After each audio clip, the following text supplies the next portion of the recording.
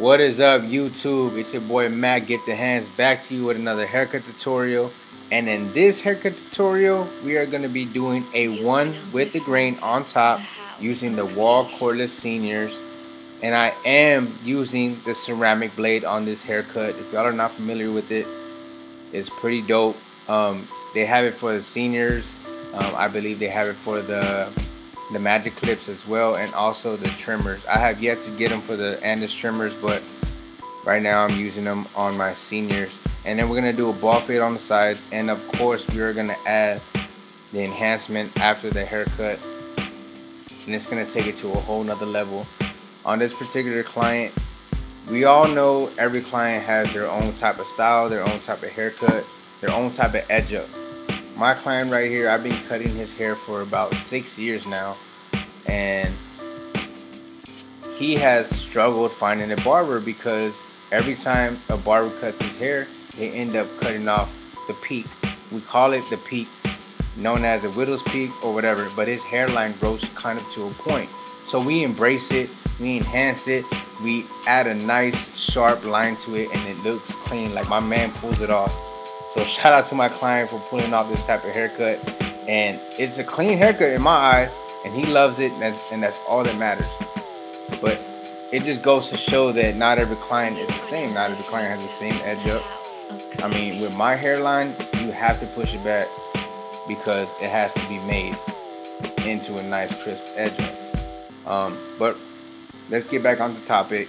I started with the lever all the way closed on my first guideline, and then I opened it up in the middle, and then I closed it, and I just knocked out that bottom line. Now I'm on the now I'm on the one guard lever all the way open, and again a one with the grain is on the top. So the highest guard that I'll be using is a 1.5 guard against the grain to kind of just blend that into the top. Now there are some times where the hair will just blend right in using the one guard open into the one guard with the grain on top, right? But just to remove some dark spots and just attention to detail, I always just use like a 1.5 guard to lighten those dark spots up. But every time my client comes in, it's either a long day after work, it's been a long week. So I think with every client that sits in a barber chair, even myself, when I get a haircut, all of a sudden we get this urge to just fall asleep. It's just a relaxation of you're getting a haircut, you're getting taken care of, and you just end up falling asleep. It could be the sound of the clippers, I don't know, but something about a barber chair is contagious and you do fall asleep. My client right here, he was falling asleep in the chair, and I'm going to show you that you can still cut a client's hair even when they're falling asleep or dozing off. We all know the famous, the head nod, just falling out. But I just let my client know, like, you got to be careful, right? Because if you were to, you just got to make sure you, with the opposite hand, hold the client's head so you don't mess up. And kids fall asleep in the chair all the time too. So I honestly would cut I prefer cutting the kids' hair asleep versus crying and screaming and kicking. Maybe a little more difficult whenever they're asleep, but you're able to move around the kid's head and not the kid won't complain. But anyways, back to the tutorial. Now I'm using my half guard lever all the way open, and then I'll put it in the middle and then close it to blend that line out that the one guard left behind. And you're gonna see that this fade is gonna start coming together once that half guard is done with the process. And then I'll take the half guard off and open the lever all the way up, and then just knock that out with no guard, as I'm doing right here. Now you can tell that the ceramic blade is nice and white on there, and in my eyes I just feel like it cuts better. One, because I do have a good habit of turning on and off my clipper. That's a very good habit that I have, because you don't want your blades to get hot, right? Even with me doing that, my blade would still get a little warm.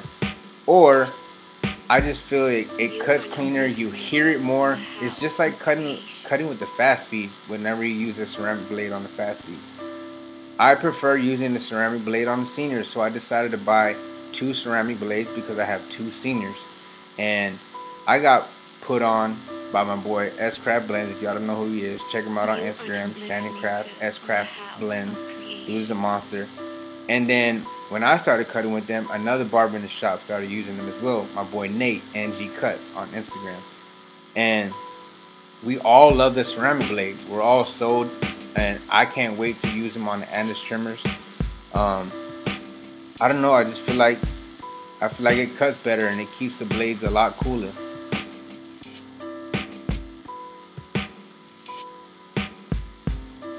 Now we're going to go ahead and fade this back out. I wanted to focus on the side, and now right here, this is the half guard, lever all the way open, just making sure I'm cutting against the grain, feeding that hair into the blade,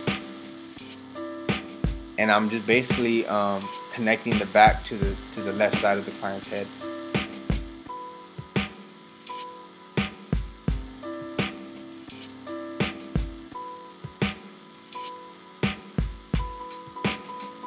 And to be honest with you, like, there are some clients that a barber may get frustrated with whenever the client falls asleep, nodding the head, whatever. But with this particular client, I can't get mad at him, man. I know he's a hard worker. He has 3 beautiful children and a full-time job, and he's a husband as well. So, and I know how he works. I know how he grinds all the time. So, and the conversation is always just mutual. And there's times where I'm just like, because I also like shave all the facial hair that he has on his face. I know it may not look like he has facial hair, but he has some stubble on there and he wants to get rid of that. And he comes in and basically just gets pampered. He gets the haircut and gets like a shave on the face. So whenever I lie him back to get that shave, he's like, all right, that's it, I'm out. See you after the haircut's done. And I don't have a problem with it, but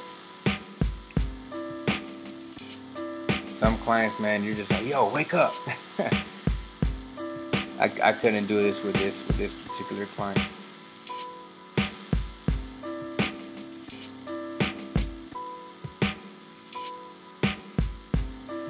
So basically what you do to one side, you do to the other, right? I went ahead and sped this side up, but it's the same steps.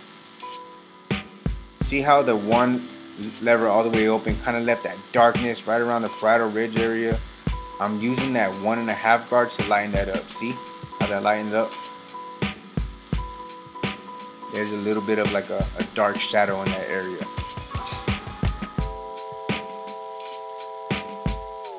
And then I think I went back to the 1 guard just to kind of, I don't know, I'm just real, I kind of see like dark spots, and an average person may not see that, but I just have the eye for it. Just certain dark spots in certain areas that I need to touch up. And clients may not see that as well, but they know that you spend the extra time in detailing the blend or the edge up or whatever it is on the client that you're detailing. They notice all those things. So right here, this is the half guard, and you're gonna see that blend's just gonna start coming together. Then I take that half guard off and just use the left and right side of the corner of the blade, and I'm just blending that into the whatever the half guard left behind. I had posted this haircut on Instagram and I got a lot of love for it. People were asking for the video for a haircut tutorial behind it. So man, I think this fade just is dope. I think it suits him. I think it's nice gradiency, nice contrast. It's dark enough on top to where you can see the blend on the sides. He really doesn't like a lot of hair on top, but me as a barber, educating him and giving him my professional opinion on keeping it dark on top with a nice fade on the sides, he's okay with it. Because if it was any other barber, he would probably do a half on top, because he just don't like hair on top. He just don't like a lot of hair at all. But I'm like, dude, this fade is nice on you. It's a 1 with the grain. It's not too much hair. He gets a haircut every week. So right here, this is when my client started falling asleep whenever I started balding out on the bottom. And right here, guys, this is something that I saw at a barber battle. I've seen it done before, but I recently saw it done at a barber battle, and I decided just to try it out and see what it's about. Honestly, it kind of helps me with where I put my lineup at, right? It's basically using the talc powder, putting a little bit on your opposite hand, and kind of like dipping the blade into it and then lining the client up. And it helped me. It looks crisp. It leaves that ghost white line. I don't know. I think it's a pretty cool technique. See how it leaves that white ash line or white powder line? It shows you where the lineup is at.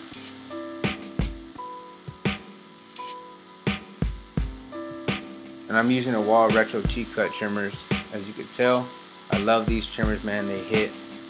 I have them adjusted to where I can use them on kids and adults, and they do not bite at all. If you do put them close like any other trimmer, they will bite.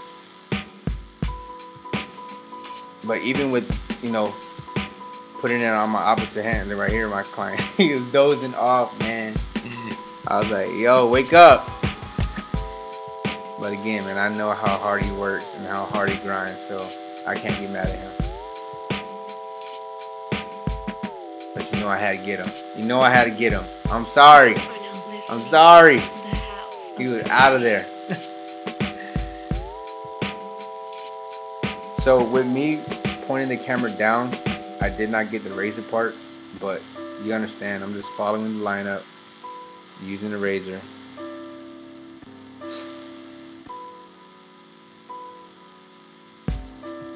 Here is a color enhancement part right here. If you do not like color enhancement, hey, it is what it is. I'm growing with the industry. It's also a upcharge on the service, and it just takes the haircut to a whole nother level. So, and my client loves it. He's like, yo, I can't leave the chair without my color. It hides grays, it hides light spots. I mean, my clients love it. So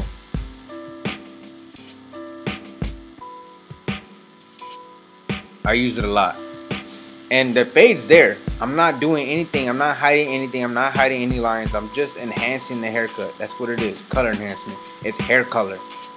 It's for hair. And I'm using the official Tune 45 cordless Get Beam air compressor.